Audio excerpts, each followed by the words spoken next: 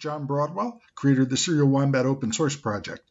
I want to alert you about a bug in the Serial Wombat 18AB firmware, versions 2.0.7 and earlier, that affect pins 5, 6, and 8.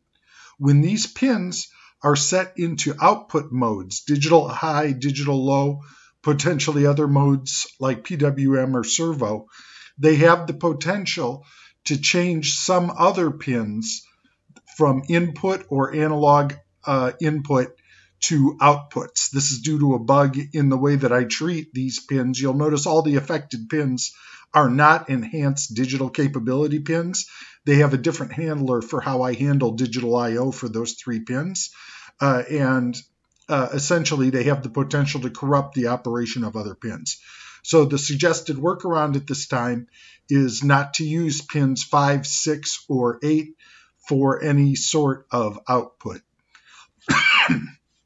This problem will be fixed in version 2.08, which I hope to get out in the next week or 2. I won't release it until I can adequately test it to ensure I've not introduced any new problems with this fix. So, again, pins 5, 6, and 8, do not use those pins under versions 2.07 and earlier of the Serial Wombat 18AB firmware to drive outputs.